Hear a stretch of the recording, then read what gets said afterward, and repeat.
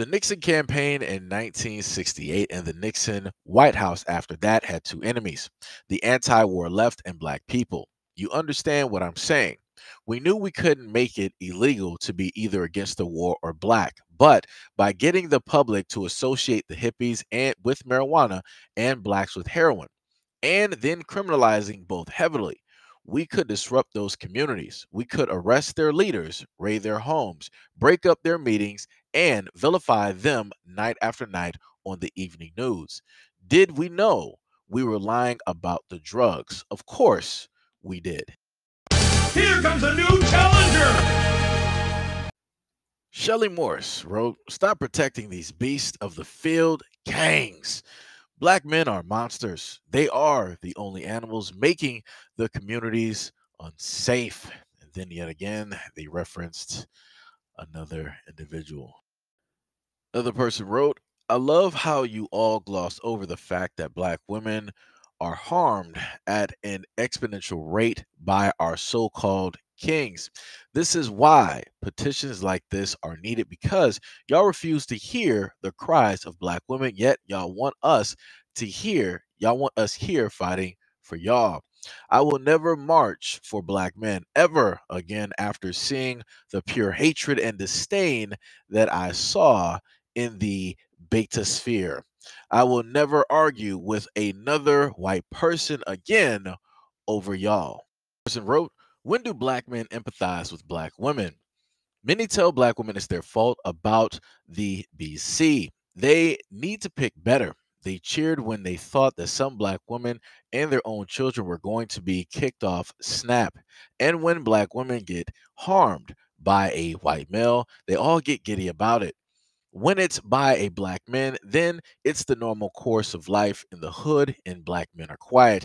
Yet you don't see many black women celebrating a black man losing his life in the streets, even if it's by a white male.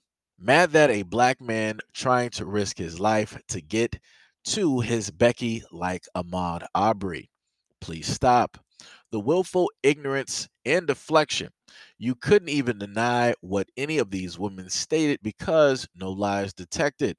Where are all of these black men who claim they love black women yet are eerily silent? The more I listen to you, you sound just like those fatherless and angry black men who are mad at their black mothers who did all the work, and all black women because their fathers walked out." Yet again, this is when I told people to be very careful and pay attention to the people that decide to agree with you, because you just might find out, who they are. This person said, "Black men are a menace to society. They are the killers, the hard R's, and the P's, right? Absent to their children, their pimps, their liars, their thieves, and their nuisances to the planet. They have no money and no education and nothing beneficial to add. You free the knee, you free black women." Signed, a black woman. Or is it? All right, so I guess you can technically consider this a review, right? Of the I watched both the first and the second episode. So I might mention a little bit of the second episode in here, but this is what I'm going to start off with, right? The comments, right? So I had comments directly under my video. I've seen comments directly under the Discover YouTube channel, which I will play a little bit shortly later on in the video so that you can freely look at those and peruse those if you want to. Then you also have the comments on the change.org, and then also on Amazon itself. And more than likely, you got comments, in other places that I'm not looking at this moment in time.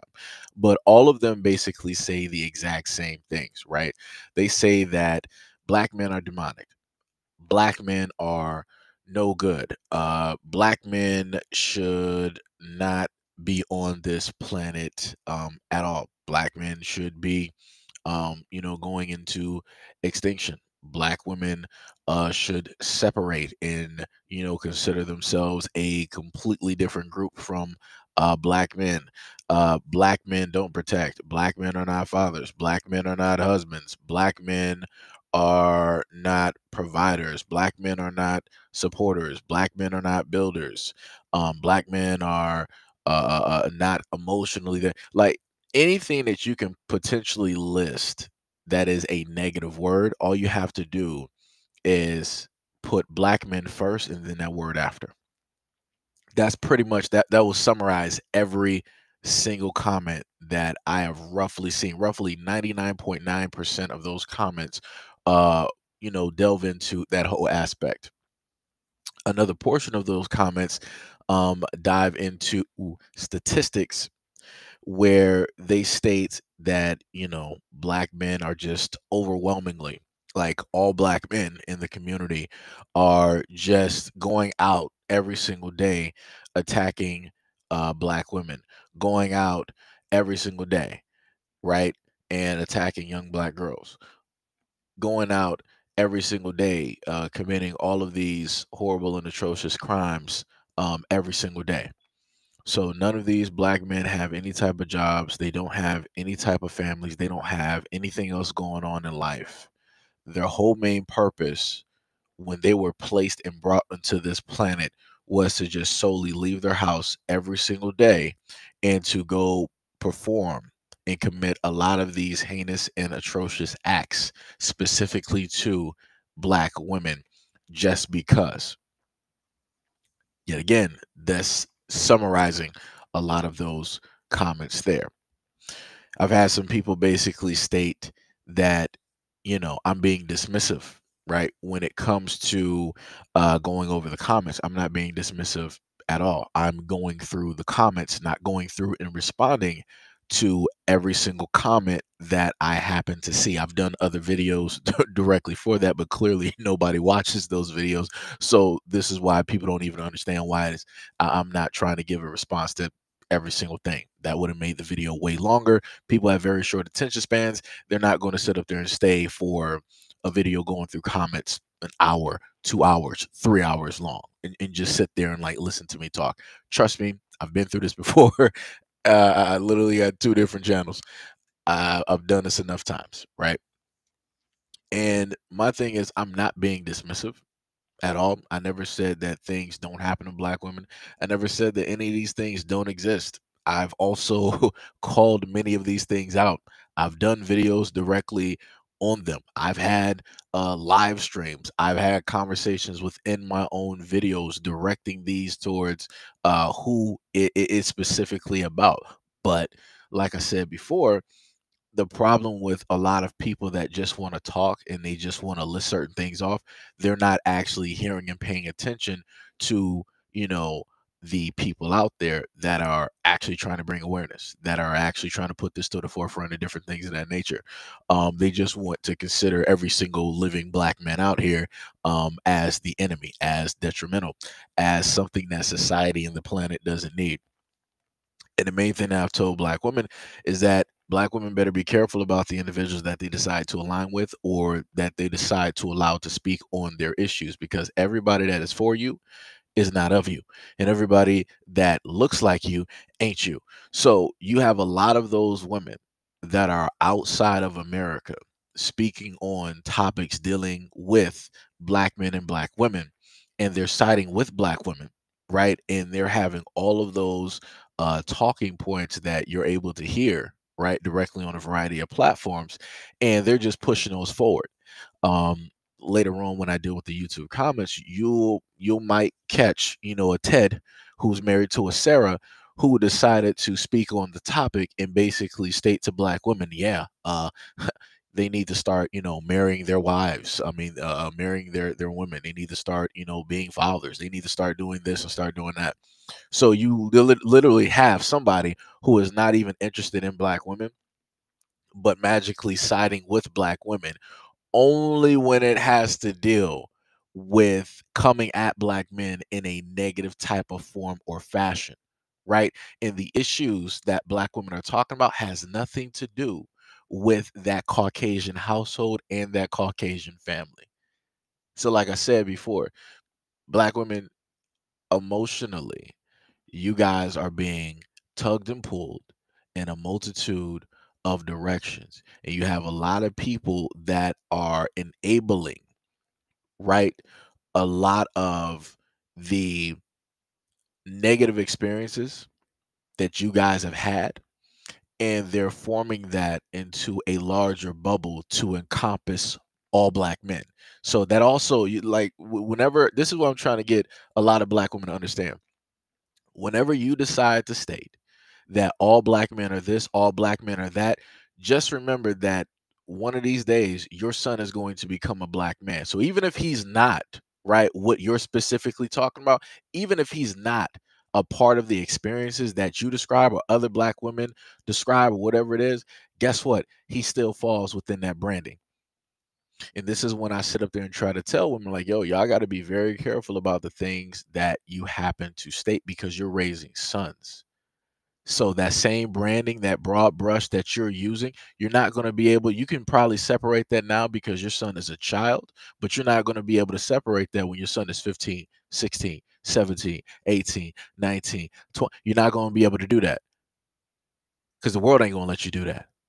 Society's going to sit up there and tell you. And guess what? The other women who you side with, they're going to look at your son and say the exact same things that you've been sitting up there saying. So it doesn't matter how good you raised him. Doesn't matter how educated you helped him to be or to become. It doesn't matter how you've taught him the value, right, of women and how to respect women. Other black women that don't like black men and that had a bad taste in their mouth because of the separate experiences that they've had with specific black men that they selectively decided to lay with and date and marry and have relationships with, they're going to sit up there and pour all of that onto your sons.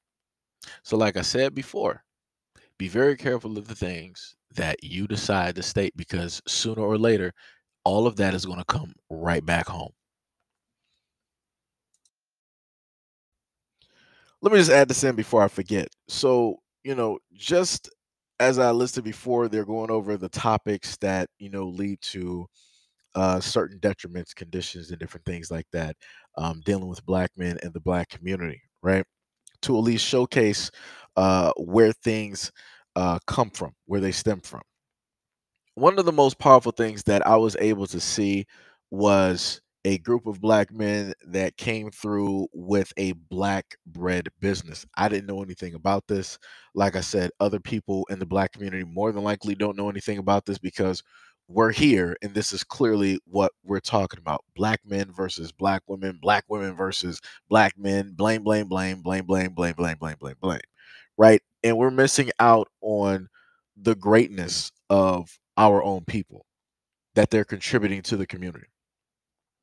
Then it was on a video that I touched on before where it had to deal with black men wearing suits and how everybody wanted to go off on those black men saying that, oh, if black men are going to be in suits and this that, then they need to be coming together with a plan for the community and not just for a photo op and da da da da and all this other type of stuff. The most powerful thing that they did was going into the reasons why they did it because for one it had to do with a black business which is called Black Men's Wear, which is suits. It's a black suit business where it's all black men. They make tailor-made suits for other black men. So this was another way to sit up there and promote that business because all of these black men bought suits, brought because I said brought suits from this place, right? And then on top of that, they wanted to one of the makers. He stated that he wanted to put another image out there of black men, something that you know people don't normally see. This is something that he wanted to normalize, which was black men in suits. Because all over social media, if you see a black man in hoodie and in blue jean pants, it's like automatically they see him as a gang member. They see him as a criminal, something like that. But if you see a black man in a suit, you can't associate that same perception with the black man in a suit because it's two different images.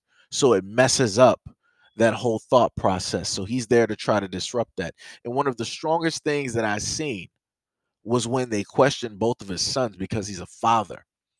And one of the sons, he said, "Yeah, um, I'm wearing the suit because I like suits and I want to be like and I want to dress like my dad." Right? That brought like a tear to my eye. His other son, he was like, "Yeah,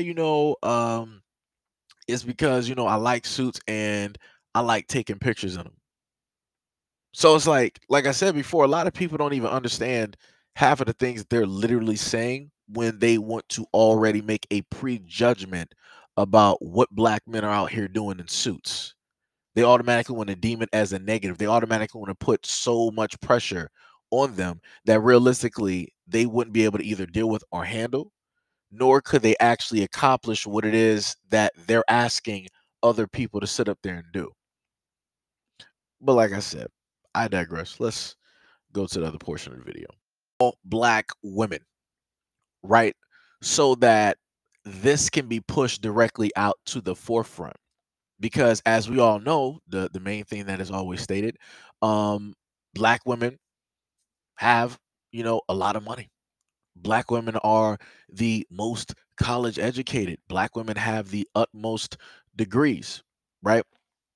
So with all of that being said, and with all of that being how it is, why don't all of these women, black women, get together who are powerful, who are highly educated, who have a multitude of degrees, who have, over, six or whatever figure that those black women, on top of the ones that are complaining, get together and make documentaries, make television shows, formulate movies, write a whole bunch of books, start up a whole bunch of blogs and a variety of things like that. Why is that not happening?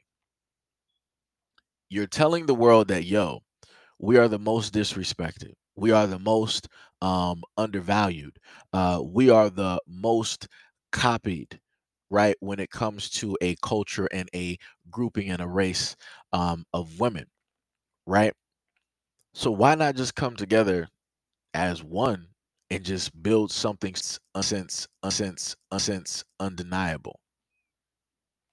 Why come to an area where you have a documentary that is being made that is specifically going towards a point dealing with black men, and you're like, nah, we don't want that here. What we want to do is we want to take that down and then we want to put black women in its place because that is more important. That is what needs to get talked about. That is what needs to get addressed. The spotlight needs to be on that. A delivery needs to happen so that the whole world, and especially black men, know and understand what harm 100% they are doing to us.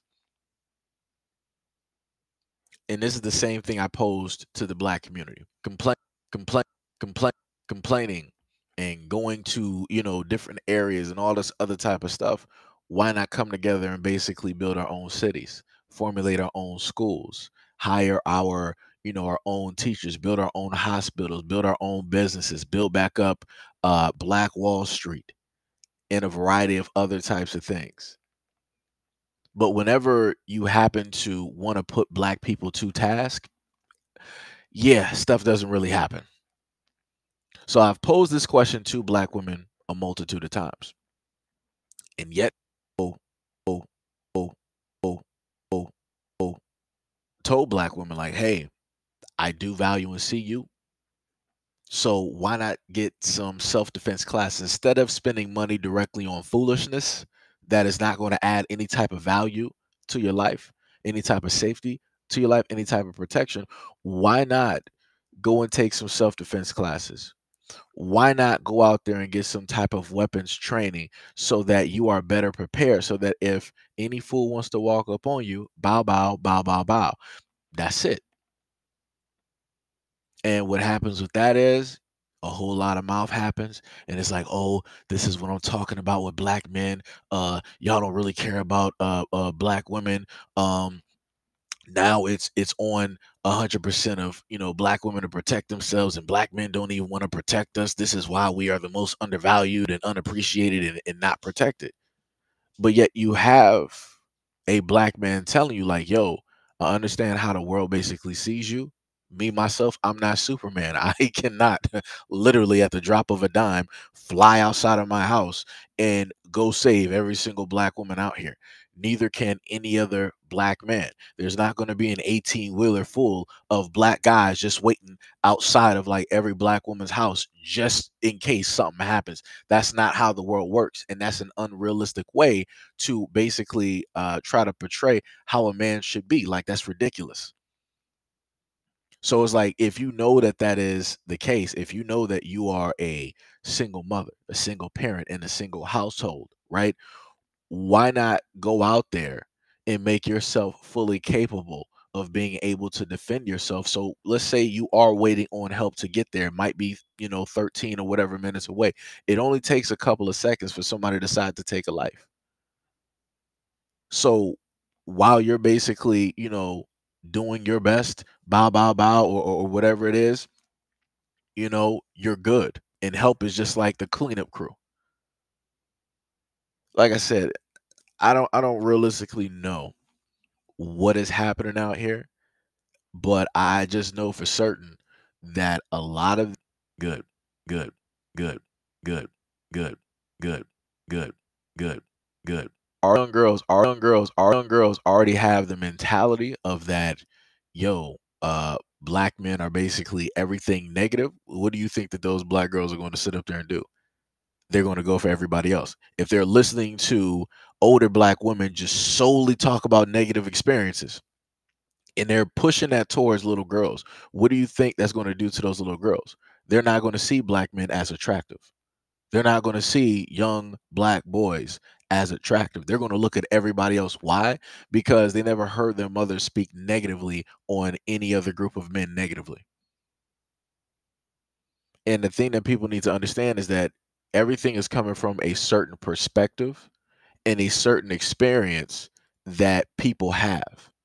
In the moment in time that people take responsibility for the people that they interact with and the people that they exchange energy with and the people that they decided to procreate with, things will get a lot better because you will have to acknowledge that there's an issue.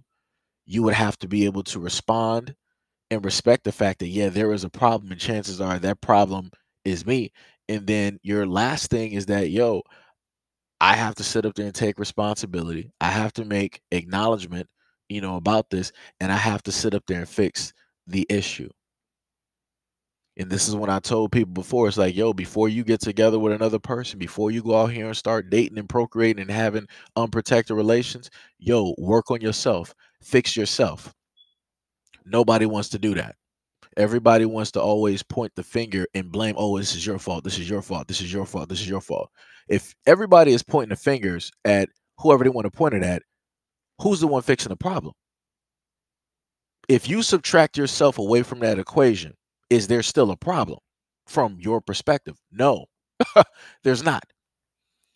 But like I said before, a lot of people just don't want to do the work. And when it comes to relationships, when it deals in between men and women, 9 times out of 10, women out here will just sit up there and say, like, oh, I'm perfect.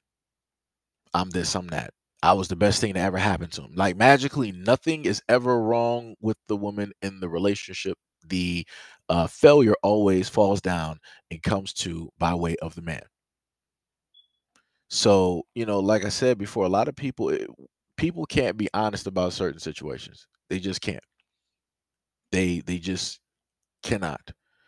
Like I said before, a lot of situations that deal with the community would be a lot better if black people would just hold off and they would just work and fix themselves. But black people don't want to do it. Black people barely even want to sit up there and do therapy. This is why if there was ever an actual meeting where if there was like a big enough room where you could literally have black men in the community and black women in the community, nothing would ever get solved or fixed, because all it would come down to is a whole bunch of finger pointing and a whole bunch of people in their feelings. That's literally what it would devolve into. So whatever the topic was, whatever was supposed to get fixed, is going to go into, you did this or you did that. You're not good for this. You're not good for that. Well, this is my experience and this is my it's going to be nothing. It's going to be one giant Mortal Kombat of words, and that's it. And we're going to be right back to square one. because it's going to be a whole bunch of blaming and it's not going to be anybody listening. And that's clear cut what you can see directly in the comment section. It's nothing but pointing fingers, nothing but blaming, nothing but talking, and literally nobody wanted to take responsibility for anything that is, transpiring. Like I said, I've done a multitude of videos detailing to the black community. It's like, yo, we need to sit up there and fix this. We need to do this. We need, and I have black people like, yo, this don't have nothing to do with me. I'm an individual. This ain't me. I ain't sit up there and do it. So I ain't sitting up. Like I said, when you got one that has that mentality, there are thousands, there are hundreds, there are thousands and hundreds of thousands, if not potentially millions, that have that exact same mentality. Why should I help fix a problem or a situation that I didn't sit up there and create myself? Why? So, like I said, because of a lot of this thought process that is going on, this is why we suffer a lot in the black community. This is why we have a lot of this divisiveness, and we have a lot of people being misled by other individuals without even properly checking the credentials of said individual. Like I said before, and I'm just going to end it on this, right? For those women who are divestors, who you're oh so proud about dating like all these other guys, and they find you interesting, and all this, kudos to you, that's great. Let me just clap it up for you right there. Kudos for you, that's great. um Realistically, in a sense, people don't care. It's like, if you're actually genuinely happy, then you don't, in a sense, have to like parade that around to everybody else, because that's your enjoyment. Nobody else is going to feel that same enjoyment, right, as you. So it's like, you, in a sense, parading and all this other stuff is basically, in a sense, saying like, yeah, I got something, but yeah, that's pretty much it. Like I said, if you're actually really happy, then you're unbothered. You're doing all of your, every day, and all of these other good things, right? And as I stated before, go ahead and do you. Go ahead and be great. But at the end of the day, it's like, it's no reason for you to come back to the black community and talk about, oh, this guy is better than you. That doesn't make any sense. That defeats the purpose of you going out there and trying to find somebody else that is going to value you better, love you better, care for you better, be there for you better, right? That just cuts off that whole thing, because it just makes it seem as though like you just did this just to try to get back at those individuals that caused you a certain type of hurt that you feel at that, at this initial time, that you never really 100% got over. And this is, like I said before, if a lot of people actually work on themselves before they get into relationships, they will find out a lot more about themselves. And a lot of the actions that they perform and take, they wouldn't necessarily do, or they would actually just stop them. But like I said, when it comes to the black community, this is not something realistically the black community is ready for. We're real good at talking. We are real good at complaining. We're real good at pointing fingers. But when it actually comes time to trying to do the work, to trying to, just better ourselves, talking about man bettering man, woman bettering a woman, and then coming together and to better ourselves, we're not really ready to do that work. It's just all talk. So while everybody else, these other ethnicities of people, are actually doing it, black people are just talking. That's all I'm saying.